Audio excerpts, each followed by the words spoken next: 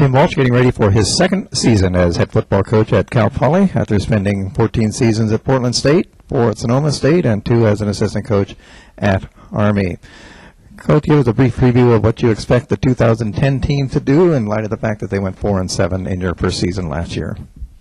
Well, in light of the fact that we went 4-7, we hope not to repeat that. That's first and foremost. I think that we do have a lot of players coming back with a lot of experience. We think we've recruited well in each of our first 2 recruiting years, and that combination of returning players plus good recruiting classes, we are going to be a much deeper football team, which I thought was a huge problem a year ago. So we're looking forward to it. We, I think, are all on the same page now. We are really looking forward to the 2010 football season with optimism, but with one goal and one goal only, and that's to win the Great West Conference Championship. And then whatever happens after that, that happens. But we need to take care of business in our own conference. Questions on offense last year. Tony Smith, at quarterback, a starter for the first time. How much has he improved over the offseason? Is he ready to go in 2010? And talk about the quarterback situation. Well, the good news is for Tony is he played a lot of football games, and therefore we could see his strengths and weaknesses and allow him to understand what his strengths and weaknesses were, and then work at those things. And I think Tony has done that. I think he's a better option quarterback today than he was in Game 11 a year ago.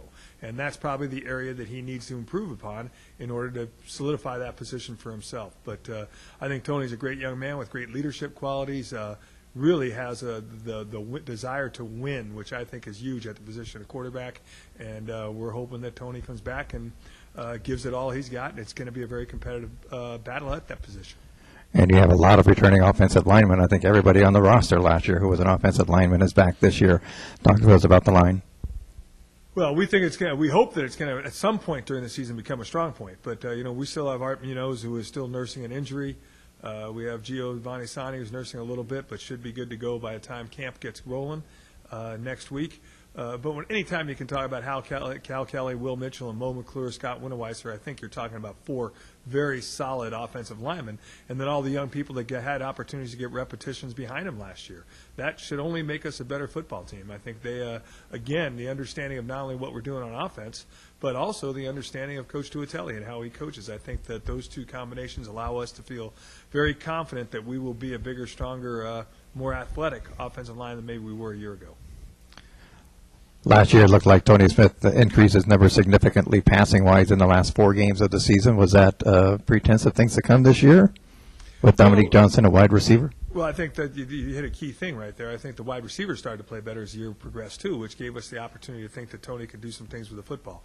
I think that is a strength within the offense, is Tony's ability to get the ball to the guys he needs to get them to. And I think as the year wore on, I think he proved to be a better thrower than maybe he did early on in the season. But I think Dominique Johnson has got to have a big year, and we expect him to have a great season. But he's not going to be the unknown quantity that he probably was last year. I mean, people are going to know who he is, and he's going to have to learn how to play with a little bit of a circle on his chest.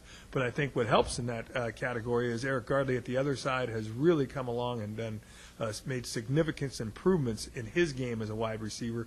And I think some of the big plays he made towards the end of last year, I think have given him great confidence going into this 2010 season, allow us to think we're pretty strong at that position. I think Kellen Moriarty and Mike Anderson playing behind those 2 guys allows us to think we have the depth that we're going to need in order to be a very, very good outside receiving football team. And talk to us about your slot backs and a couple of pretty good fullbacks you have back this year.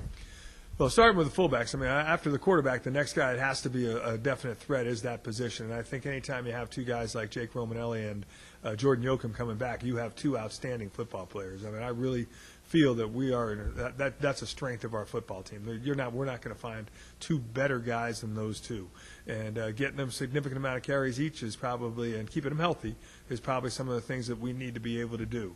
And they are really going to be a nucleus of who we are in offense, and we expect big things from both those guys. The slot position, I think, is a little bit different. I think it's a little bit more open game, and I think that the wait-and-see approach to Mark Rogers and what he can do.